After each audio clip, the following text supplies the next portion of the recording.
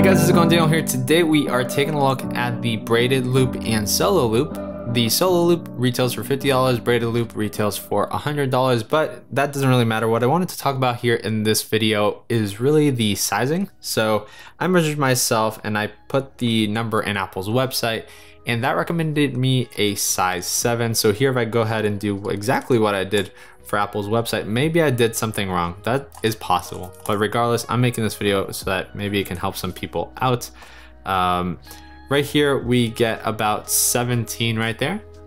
You can see that right there. And I'm pretty sure that's what I put into Apple's website. Maybe I tightened it even a little bit more because I wanted it to be nice and tight, the band. So I wanted to make sure that it wasn't loose at all. So I might have said like 16.8 or so.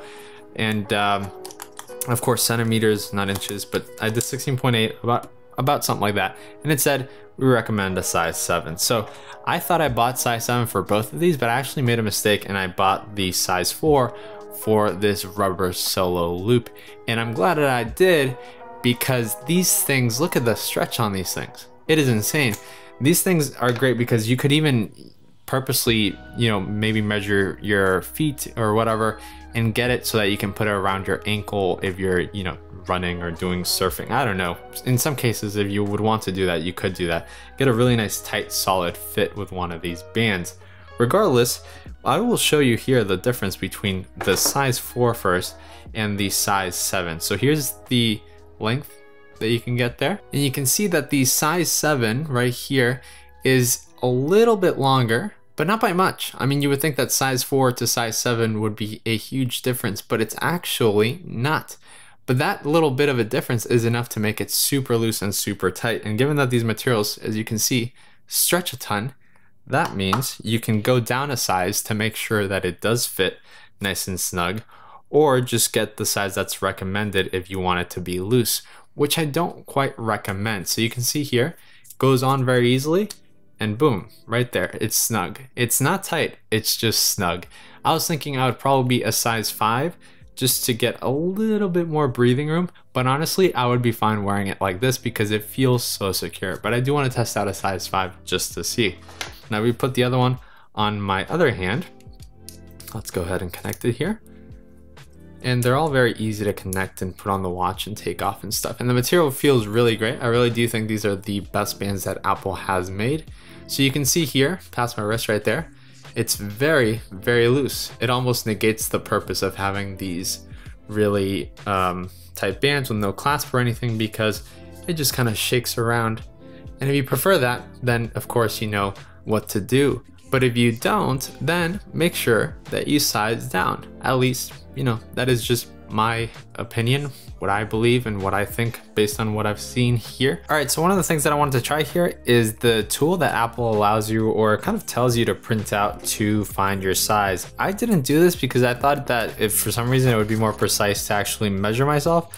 I usually do use tools like this, but on this occasion, I actually just measured myself. So we're gonna see how the sizing is and what this would recommend, because from what we saw in the previous videos, I am definitely a 5 or so, definitely not a 7. So I think even if I recommended a 6, that's more correct than just the measurement that I inputted onto their website. Almost a 6 right there. So I don't know, I don't think this is right. It's not taking into account the fact that the thing stretches, and or maybe it is. I think just Apple wants you to have a slightly tight or looser band, but I think that's interesting because the band will over time stretch, and then if you get something that's just too perfect, over time it's going to be too big on you. So that is something to keep in mind. Even this tool right here, it's just not quite measuring that perfectly, because right here I think that is recommending a 7, not a 6. So something to definitely keep in mind. This one shakes a lot. This one shakes nothing at all. Man, does that feel, it feels almost freeing, like I could do anything without the watch ever moving. Feels really, really great. But there you go. If you're buying an Apple Watch band here, or you're buying a new Apple Watch, I highly recommend that you choose one of these new loop bands because they feel incredible. When I say incredible, I mean like something nothing that I've ever worn on an Apple Watch. It makes it feel like a completely different product. I'm a big fan of these bands. All right, so I did want to add this section to the video real quick to answer some questions. First of all is, will this band dry quickly enough when you get it wet? This braided one right here. And the answer is relatively yes. About indoors, it'll take about 45 minutes or so, or an hour. Right now, it's been wet for about 15 minutes.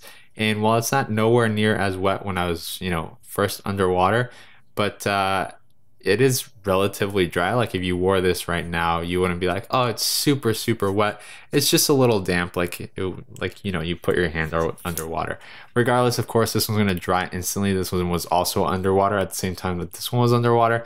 You can see there's no signs of water anywhere. So definitely not something I would wear for the pool or anything with water activities, but if you do, it's gonna dry relatively quickly enough, especially if you're out in the sun or anything like that. Of course, that's gonna speed it up. Right now, I am indoors. Another question is about dust and stuff with the silicone band, and I ran it through a very high traffic area, and that was pretty good as well. I really had no issues with that because while it does stick on here, you are able to quickly remove that and just wipe off any dust or anything like that.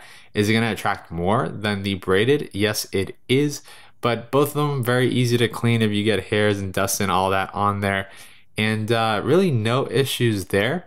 But of course, again, this material is just going to attract overall more dust and more hairs to it.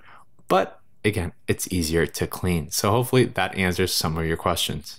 Another one of the questions that I wanted to answer is this case that I have on my Apple Watch. The link that will be down below. This is the Mixi hard shell case, and basically it's quite hard to remove here, but I am going to try so I can show you guys the case real quick. And it's just essentially a bumper with a tempered glass screen protector right on it. So basically I have that on. Whoops, I have that on because I broke the screen here. Whoop, you can see all the glass shards falling out. So basically this keeps that intact. I can't put a glass screen protector or anything really on this itself. So I like this one because the protector is on there and it kind of keeps everything in place for this. So you can see that, not great, and that's why I have this case on this right here. So yeah, that is that case. Link below in the description. I do personally prefer the feel of this really soft silicone here.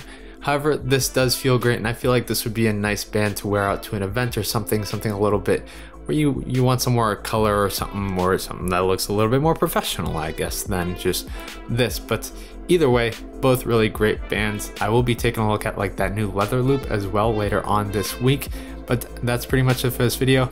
Just a quick little video showing you guys the bands there so you can see for yourself and the sizing. So if you have any questions, feel free to leave it down below in the comments and I'll get back to you as soon as I can. And aside from that, I'll catch you guys in the next video. Goodbye.